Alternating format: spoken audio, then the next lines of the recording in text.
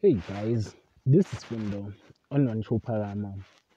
Tonight on Imbewu, Phakade tells Sebenzile he is grateful to her, and Sebenzile jump onto a wedding plane with Duduzile.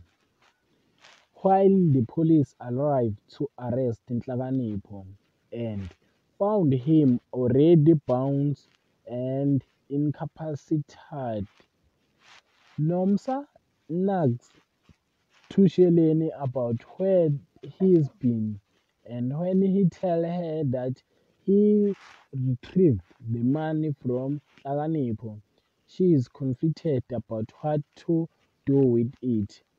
And it seems like Nomusa and Tusheleni don't want to share with their tenants the money that was taken by Nhlakanipho.